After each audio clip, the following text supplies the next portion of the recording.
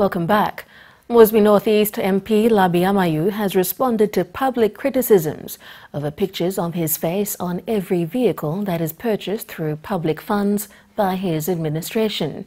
He says the pictures of his face on vehicles are to remind the people of where public funds are being spent and their leader in Parliament. Bradley Gregory with this report. Everyone loves a selfie. It's a term dubbed by the new generation of social media users as a picture taken by oneself to post online. But never mind the internet for now. At least one member of parliament is making use of his picture on the vehicles purchased from his DSIP funds. It's been criticized and deemed wrong. This he justifies. A mas na member can be follow me. Or car or buy me you plus looking to anogat. Huh? Or buy me give him Mary blow or picking blow or the sidekick blow you plus looking to anogat. Money say go away you plus have to anogat. This la face here, Kelana mouse gracia, and people will notice body masana me putting on. Mr. Amayu's face has been put on many of the school vehicles and community vehicles that were purchased from public funds. It's a one step up from the standalone billboards others of his kind have undertaken. The irony, though, is the labeling.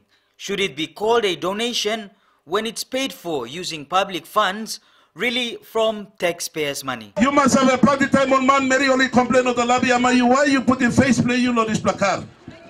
Why you put in this initiative talk instead of the car or donation talk on this placard? Suppose you can listen to this the face, rouse him now, put him not that nice the face where God is having him come and make him miracle.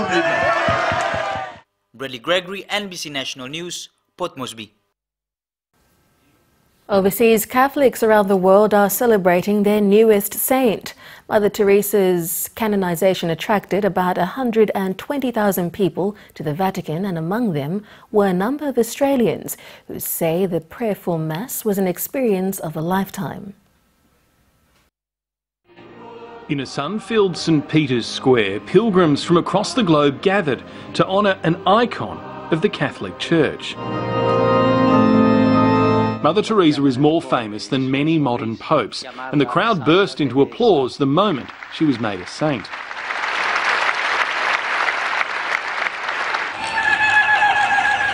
Near the subcontinental slums of Calcutta, where the Albanian-born nun toiled, her followers rejoiced. We are very happy, we are blessed with this canonization because we know Mother is in heaven. While those who made the journey to the Holy See waved flags and prayed for the world's poor.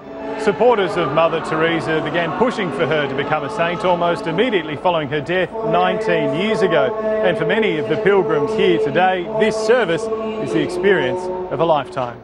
A number of Australians were flying the flag among the enormous crowd. We knew Mother Teresa, we've met her, we've worked with her nuns in India, so that's the main reason why we're here. Some were slightly overwhelmed by the emotion of the papal Mass.